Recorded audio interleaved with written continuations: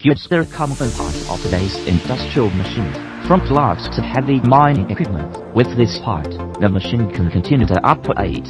This gear is made from large, high-quality round steel, contains a certain percentage of carbon that makes him stronger, contains a specific proportion of carbon, making him more resilient. A machine cuts a piece of steel. The thickness is the same as the size of the gear limit. The cut steel is called the gear blank. Workers fix blanks on a computer-controlled lathe.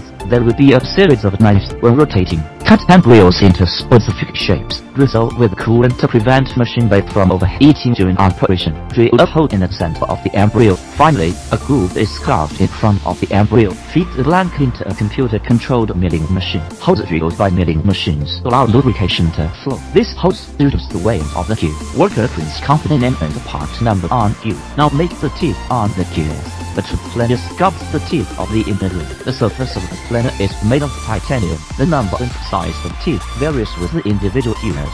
So for each type of gear, the factory must install the specific planer, and the planer like the outer teeth of the gears. A computer-controlled cutting machine cuts them out. Gears roll against the machine when cutting. If the hub will cut to the final depth in the angle, will cause the planer to break. So the gears have to keep spinning. Let the hub slowly cut deeper and deeper until the appropriate depth. The gears then undergo a computerized inspection. Deep needle scan all surfaces, including each gear. It transfers the data to a computer for analysis of dimensions. Make sure it meets engineering specs. Check gears that pass this quality control. Then enter the furnace for heating treatment. When the furnace reaches a certain temperature, workers will inject carbon inside. The gears absorb carbon to further strengthen the steel. Subsequent penetration into the oil hardens the metal. The treatment slightly springs steel.